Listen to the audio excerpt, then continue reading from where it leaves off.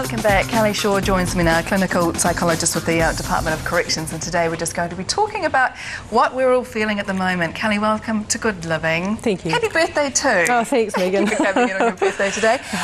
Now, just quickly, of course, in the news it's been well publicised that our prisoners are being relocated. That's pretty much all happened now, has it, or still a bit to go? I think it's still in process at the moment.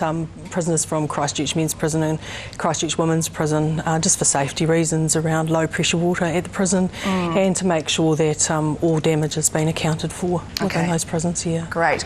Now, Kellie, we're going to be talking about how everyone's feeling at the moment, because really, until you've been through something traumatic like this, you've got no idea how you're going to respond, do you? Absolutely. So what are some of the normal things, and I say normal, that we are experiencing at the moment to kind of alleviate us? There's a wide range of normal at the moment, Megan. People will be feeling a huge number of things. There'll be a lot of people feeling quite distressed, quite anxious.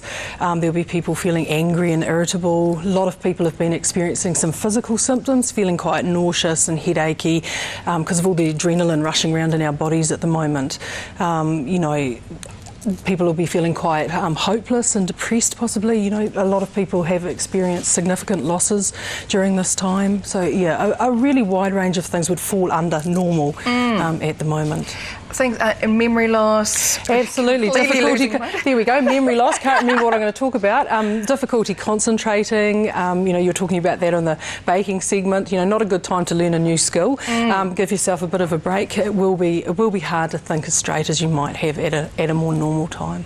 And so this is really just due, as you said, the adrenaline is surging through our bodies. Yeah. And I guess we're trying in our own mind to find a way of how we cope, because we haven't been through this before. Absolutely. Just like when you know, physically hurt yourself in some way, your body works to repair the damage. All the emotions that people are feeling at the moment is their brain's way of making sense of what's just happened. And, you know, so it is a perfectly normal responses to be having at this particular time. So our brain is now trying to put us on the right step to get better. To make sense of what's happened, and also it's keeping us a bit alert, you know, for aftershocks in case anything else happens. You know, your body's primed to react in a way that's going to keep you safe. So there's both of those things happening at once. Now, sleep deprivation, I know that is huge for so many of us at the moment. Yeah. How long can we expect that to continue for? Well, hopefully over the next few days and weeks, as you know, the aftershocks subside and people start getting back into a much more normal routine. People will start returning to work. They'll start leaving their houses and not be so isolated.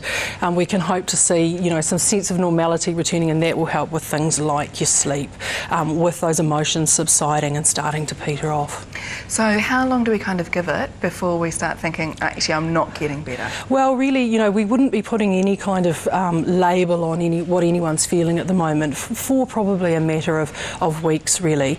If you find that, you know, as time goes by, over the next weeks and, you know, into, say, a month, couple of months, and you're still experiencing difficulties with your sleep, you're still experiencing difficulties with your mood state, you're feeling very vulnerable, you're wanting to isolate, you're fearful of places to go to, you're having nightmares, those kinds of things, and it's really impacting on your normal functioning, what you used to do and how you used to live your life, then that's really the time to start talking to your health professionals. And start taking those steps. Yeah. Speaking about talking, I know we're all talking about it. Some people are like, I don't want to talk about it anymore. Yeah, that's normal too. But is talking about it still good as well? So it depends on your personality. Well, you know, debriefing used to be a really big thing in dealing with trauma and responses to trauma, but that doesn't work for everybody. You know, we're all unique.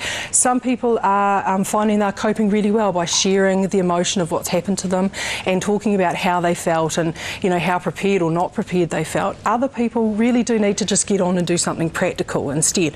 That's helping them feel safer and connected to people. So be guided by naturally what your instincts are telling you to do. Yeah.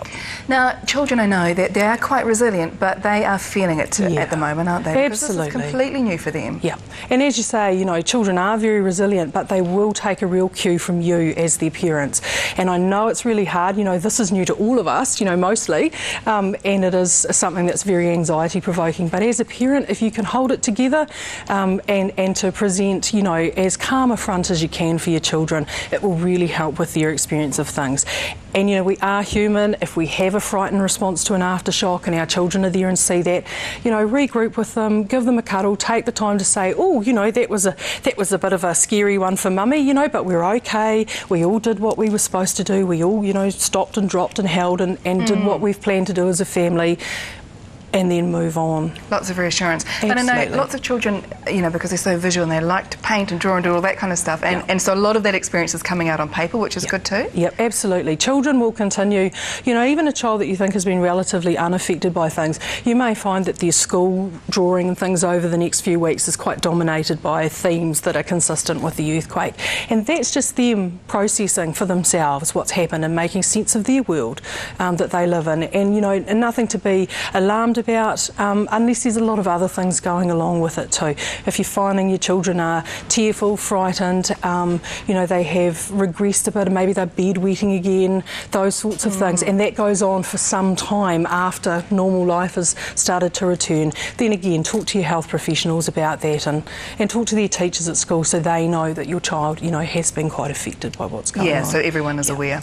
Yeah. Survivor guilt's quite a big thing as well, isn't it? Yeah, it is at the moment. A number of people have been talking about that. Those of us whose homes were less affected, whose businesses were less affected, you know, can feel significantly bad about the fact that things are relatively normal for us.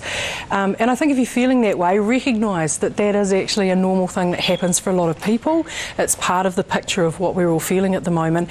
And if there's something that you can do, you know, as an individual or as a family to reach out to somebody who isn't as well off or isn't coping as well as you are, who's lost their home or their livelihood, you know, do something for them. Find a practical way to express your gratitude for actually not having been so badly off, and you may find that that will assist with dampening down those feelings of, oh, you know, I shouldn't be as okay as I am. Good advice there, because I know that is a very big thing, as you say, at the moment. Yeah. So that's really good. So put that into some practical steps as well. Absolutely. Well, Kellie, thank you so much. It's been lovely to break that down. No and problem. to just kind of reassure everyone that all of these things that we're going through are what everybody else is going through as well.